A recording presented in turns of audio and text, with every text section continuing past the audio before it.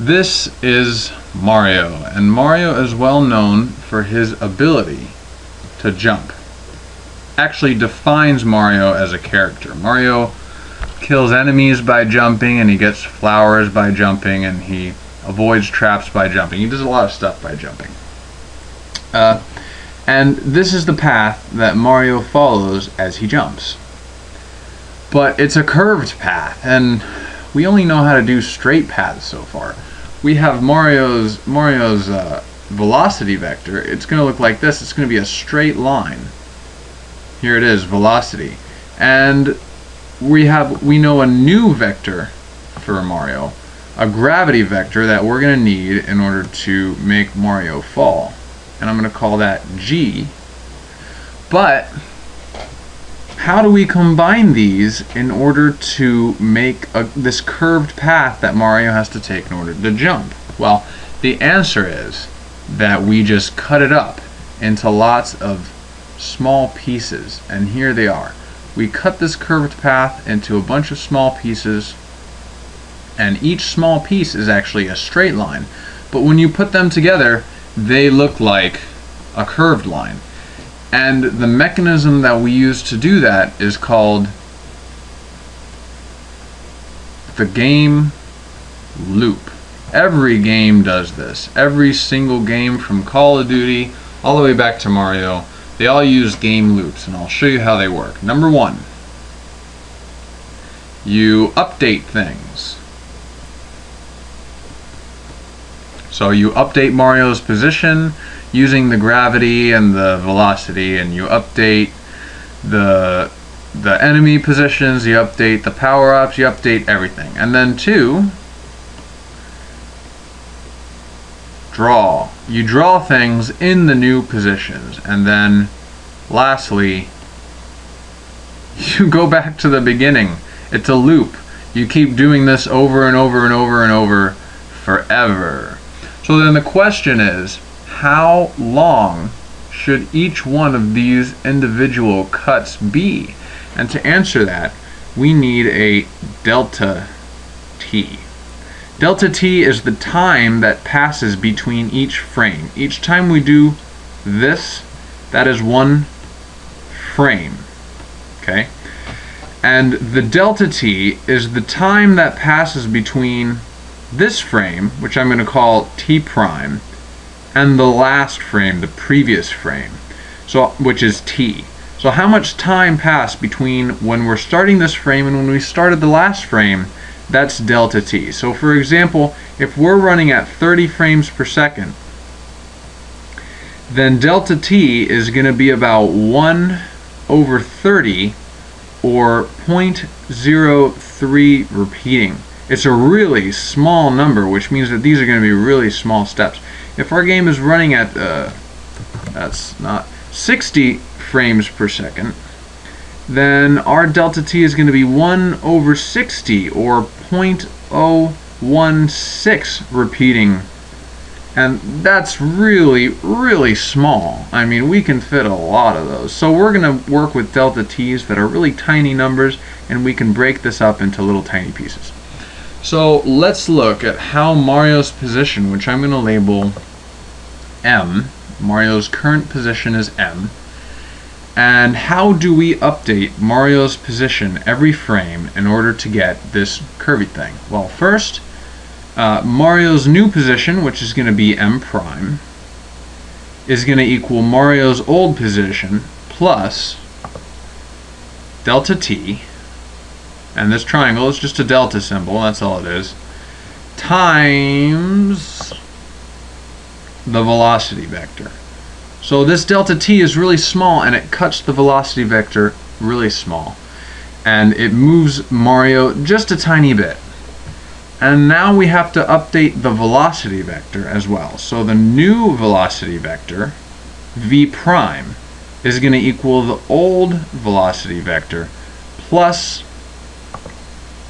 delta t times the gravity vector. So that means every frame the velocity vector is going to be going a little bit more down, just a little bit because of our delta t, but it will be going a little bit more down and down and down and down, and it will give us this nice curve. So good. Let's go to the code and see how it'll all work in C++. Alright, here we go. This is the code, or rather just a small part of the code. We don't have to see all the code right now because there's a lot of stuff with OpenGL that it's not important right now. We'll get to that later. But we have an update function, which I haven't stubbed out yet. We're going to put stuff here. And we have a main function.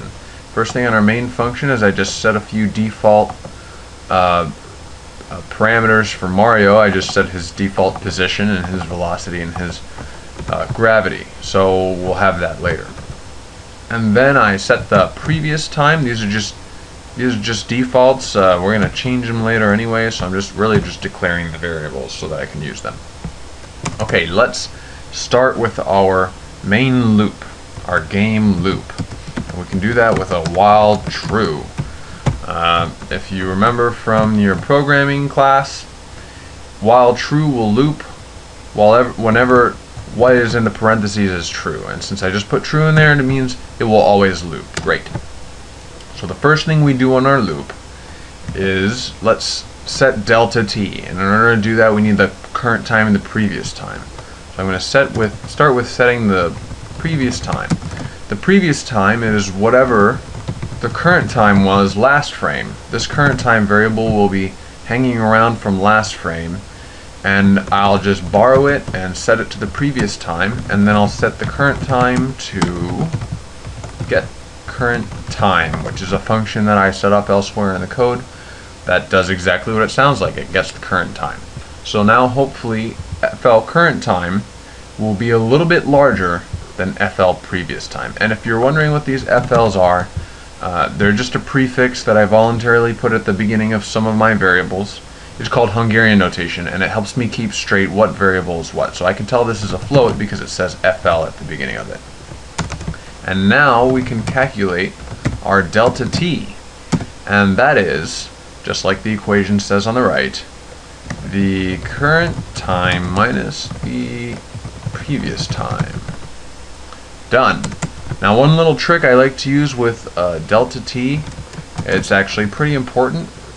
If delta t grows greater than a certain value, I like to use 0.15, then we have to lock it down because it's supposed to be a very small number, if you remember, because we do many little slices at a time. So if it grows too large, then it's not useful for us. So if the game freezes, then when you come back, everything is going to have flown all over the place because dt gets too big. So we're going to lock it down.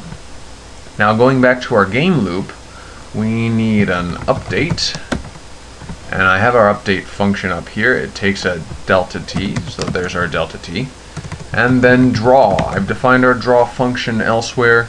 Don't worry about what's inside it for now, just it draws Mario where we position him. And that's it. That's our game loop. So now let's go up to the draw function and fill that in. Two things we have to do. First, let's set Mario's position. Here's the formula. Mario.new position. We're going to set it to Mario's old position plus Mario's velocity times delta t. And then Mario's new velocity equals Mario's old velocity plus the Mario's gravity times delta t. Now what's this keep Mario within borders thing? Well, that's just so that because he's going to be jumping all over the place, we're just going to keep him inside of the window borders, and you'll see what I mean as soon as I press F5. And there you go. Mario's jumping around. So now you too can have velocities and jumping and gravity in your game using the game loop.